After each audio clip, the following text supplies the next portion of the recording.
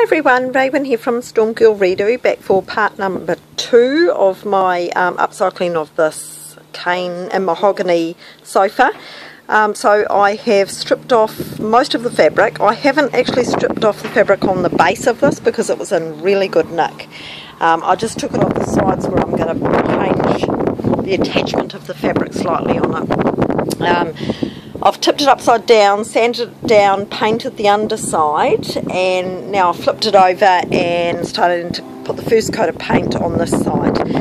There was a little bit of cane work that had come away, which often does with these ones, so I've just glued it and clamped it.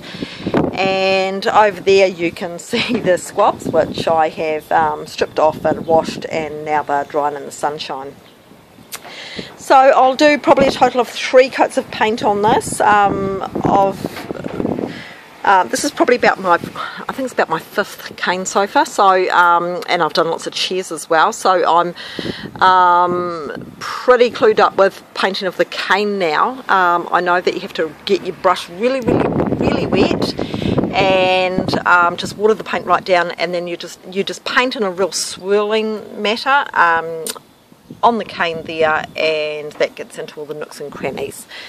So it's coming along, and I'll probably do the next video when of doing the upholstery on it, and we'll go from there. So thanks for watching, see you next time. If this is the first video you've watched, please subscribe, press the subscribe button at the bottom of this video, and I'll see you back for part number 3. Thanks for watching, bye.